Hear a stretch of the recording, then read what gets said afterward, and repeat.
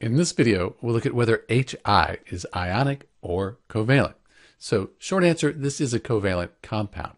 We can look at the periodic table and see we have hydrogen here, which is a nonmetal, and then iodine right here, a nonmetal. When we have two nonmetals, we consider that to be a covalent compound. So according to the periodic table here, Hi, covalent compound. We could also look at the difference in electronegativity between the hydrogen and iodine atom.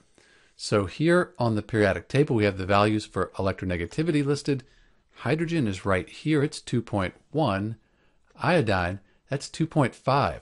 The difference there, that's only 0.4. Not a real big difference.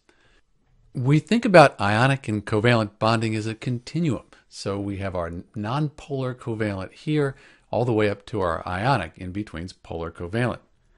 Because Hi is 0.4, less than 0.5, we consider this to be a nonpolar covalent molecule. It's almost polar, but it's still below 0.5 by our definition.